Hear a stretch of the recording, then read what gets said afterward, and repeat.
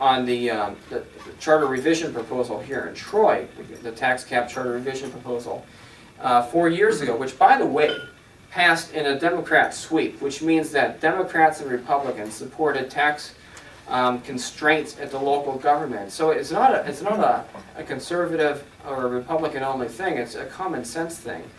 You know, there needs to be some limit to the expansion of government, you know, and elected officials, and even people who proclaim to be conservatives and Republicans will approach government as something that's benevolent, and many times that it is, but they will also look at the taxpayers as kind of an endless supply, an open checkbook. And as Margaret Thatcher said, and it's one of the most beautiful phrases that she came up with, at some point you run out of other people's money. Do we not find it strange that people are talking about changing rates? A rate means that you have decided as an electorate, as a population, that your government should be a certain size. And so when you start tinkering with rates, what you're saying is government is too small, we need to expand it. And so therefore, if you're going to make that claim, you should be able to get buy-in from the people that you are representing, and at the very least get 2/3 of your legislative body to do it. And it's not a big, you know, again, if it's such a great thing, no problem. But I think the concern is that they know it's not such a great thing to always expand government, and that they can't get that buy-in, and that they're ashamed to show them their proposal to the public. And that's what it is. Proposal 5 is a very, very good proposal, if you ask me. And it's a shot across the bow. It says, look, figure out how to do it, but stop asking us to expand the size of government. Yes? Since we're talking about proposals, would you tell us how you feel about Proposal 6? I am not, and that's going, and this is going to be one of those divisive things in this room, I think. I'm not a fan of Proposal 6, and the reason for that is I think there are a lot of unintended consequences there. I don't have any objections to those that support it. It's not an issue that I have a strong feeling on. For example, I feel strongly if Proposal 1 needs to pass, and that Proposals 2, 3, and 4 need to be defeated. I'm in favor of 5, but if it doesn't pass, we have other ways of holding our elected officials accountable. But my gosh, 2, 3, and 4 are so bad, and Proposal 1 is so important, we need to make sure that those go the proper way. That's my opinion on that issue, though. Any other questions? Dr. Ross. Well, the issue of economy, you know, the derivation of the word economy really has to do with one household. Somehow along the way we got into thinking that when you talk about the economy, you're talking about the whole enchilada. And so I think focusing on the economy is about the individual household. And when you talk about business, if we want to grow the state, it's going to be small business. And small business is really dependent upon the individual family. So how does the individual family get the workability to launch a small business and get all of these people out of their way? So I would think that's really got to be the focus, you know, once we get past the election. What are we going to do to safeguard each individual family and to make it easier for small businesses to get launched and to have success?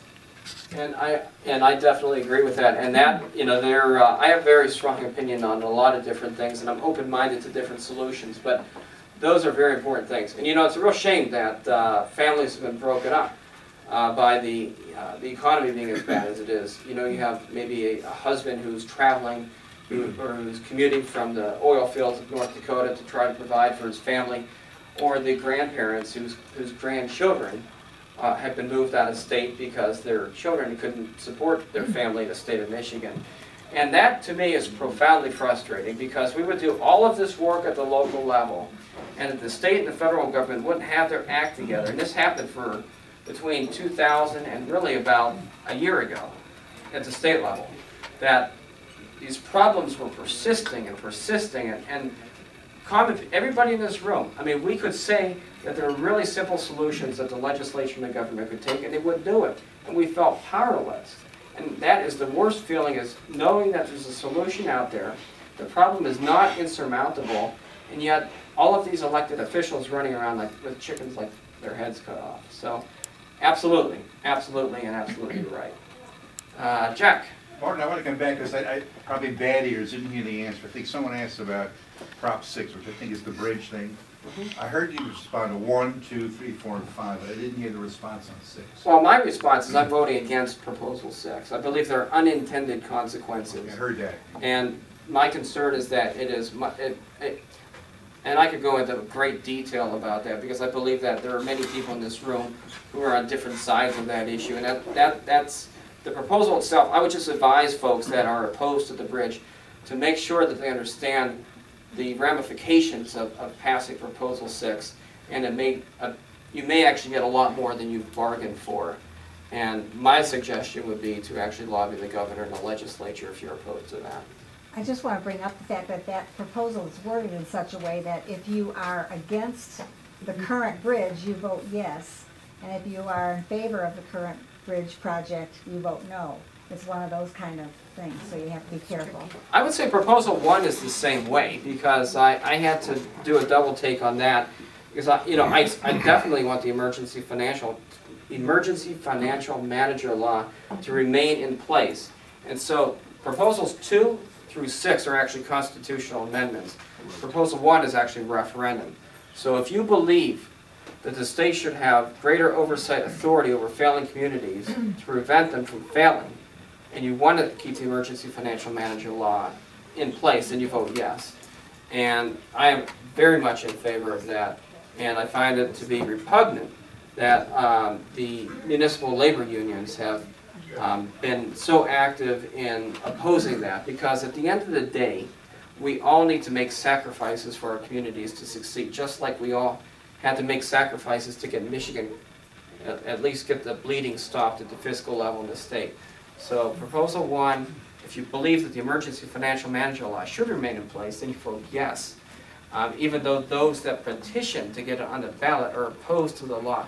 It's an interesting election we have, and the ballot is jam-packed. And please don't, when I was first voting, I think it was the second election I voted in, I didn't realize there was a back to the ballot. And I knew there was a proposal on the ballot for a tax increase I wanted to vote against, but I thought I was mistaken. And then I got back and realized when I was watching news that there was a back to the ballot. So, and make sure you pass it along to our new voters, or perhaps your children or your nephews or nieces, that there's more than just the front of the ballot. And I think in the case of Detroit, they actually have two pieces of paper they vote on. Any other questions? There was Carl. Did you have one? Yeah. As a precinct delegate, I go door to door and I talk about the. I start off, instead of who you vote for, Obama or Mitt, I start off that how do you like the way the county's being run? Is a softer approach. And the question I have, maybe we had our budget passed in May for the state this year. Is that a historic first? Do you know where that is? And are we, in terms of the state, I think we're the first in this county and the state to be that many months ahead of time. Does it normally end of September or something like that? The state's fiscal year begins on October 1st. Okay. And then of course your municipal fiscal year is like Troy, starts on July 1st. Okay. As far as, I know it's been, if it's not the earliest that they got the budget figured out, it's the earliest by 3 decades.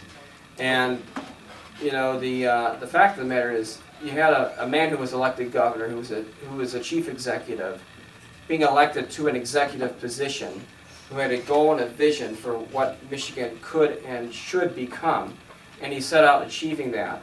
And I think a lot of the folks in the legislature, Republicans and Democrats, were kind of taken aback by the pace. We had the 8 years of Granholm, and even the last 2 of Engler, where they were, they had no idea what they wanted Michigan to be and how to fix the problems. And so I think that the legislature is, they got buy-in on the process now. But I mean, I think it's a beautiful thing. I mean, we have been dealing with these deficits, to the 11th hour, even to the point where they shut down government that one time. And there are many other things. I mean, this is only one of many major issues that they had to tackle, and they got that out of the way, boom, and on to the next item. So I thought it was beautiful, and it's interesting because most of what you see on the ballot for the 6 ballot proposals is to say yay or nay to what the governor and the Republican legislature have done in the last 2 years. It's effectively a referendum on some of the major policy items that have come out of Lansing. And I would say that you know, there are certain things that can be tweaked, but I can assure you, I do not want to go back to 2009. That was horrific. And so we have a lot of choices to make in next week, and let's make sure that we do it wisely and make sure that we educate those that we come in contact with, whether that be at work. And you know, some people don't want to hear it, and that's fine. We can do it more diplomatically, and we can pick and choose perhaps who's receptive to it. But we cannot let misinformation get out there and allow people to run. I mean, people can make their own decisions, but we actually need to make sure that we contradict bad information, especially when we are holding information that is the truth. So it's a beautiful thing we have in this country. You're welcome. Hope you implement it. I will see what I can do. And Jane and I will be continuing to make the rounds, and we've had lots of questions. And I want to once again thank everybody for coming out. Lots more pizza, lots more entertainment, and lots more water and Coke and Pepsi and all the good stuff. Right. Thanks, Mark. What we'd like to do now is, That's just a wonderful turnout here. We'd like everyone to gather up in front here and